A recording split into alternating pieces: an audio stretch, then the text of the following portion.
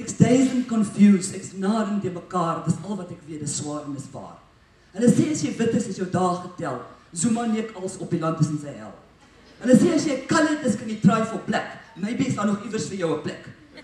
Hulle sê sorg dat jy geleerdheid kry, dan kan jy eendag oor see gaan bly.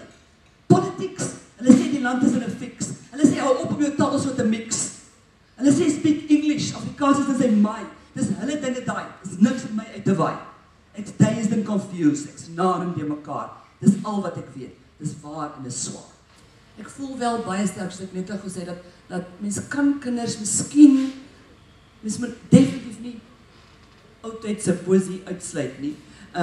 Maar ek dink dis miskien 'n manier om leerders bewus te maak van dat gedigte en woorde nie net hoe gedigte is wat geskryf is 100 jaar gelede nie. Dat dit ook 'n deel van hulle lewe kan wees, dat dit baie soos rapmusiek is, dat dit kan wees in 'n taal wat hulle ken.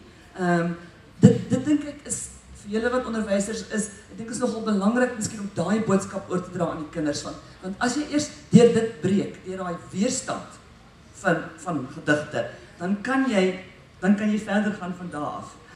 Dis 'n ou storie wat ek nou gaan vertel van 'n beautiful girl met 'n spierwit vel en 'n mond moerig rooi soos 'n druppel bloed en hare so swart soos die nag, so swart soos roet.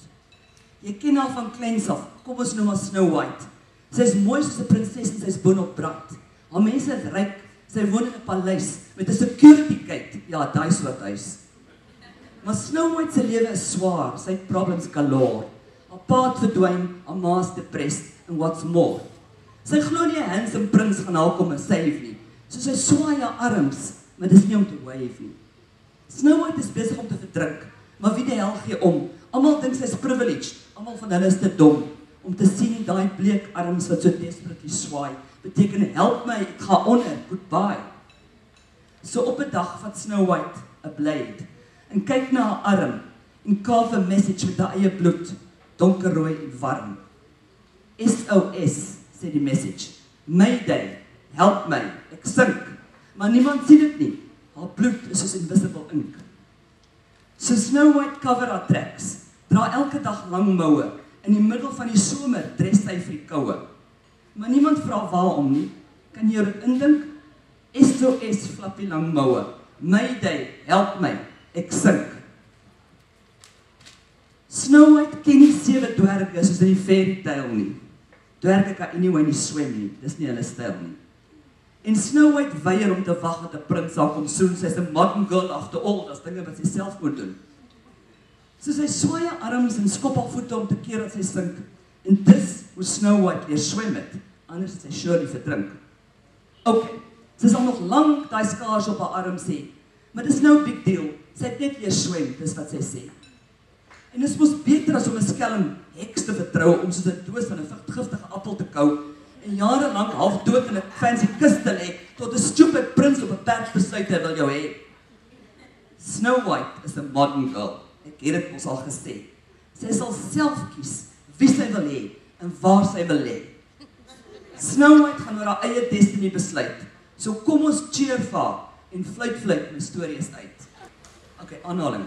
O moedertaal, o soetste taal. Ken jy daai een? Wel is nie waar nie, dis 'n platante leuen. My ma se taal is rof en grof. Luister net 'n slag daarna. Dis gaan wit en soet nie, dis kwaai en dit laat vaai soos my ma.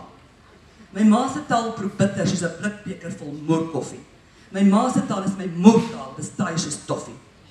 My ma se taal is lean en mean, geen useless conjugations nie. Ek is, jy is, hy is, hulle is, ons soek nie complications nie. As jy Engels gooi, is dit I am, he is, we are. Jy moet die reels ken, otherwise you won't get far. My ma se taal bother nie met sulke reels nie. And by the way, dis die lekkerste taal om in te vloek. Vra maar vir my. Dis nie my moedertaal nie en dis nie soet nie en ek gaan nie langer daarvoor boet nie. Dis my moedertaal met 'n galbitter geskiedenis van apartheid en Soweto en opstand en onrus. Dis my moedertaal, my broer, 'n regte hoertaal, bastertaal, slawetaal, vuilgat kombuistaal. O moedertaal, o soetste taal, daai is heeltemal vals. O moedertaal, o skurwetaal, jou het ek lief bo als. That's more like it.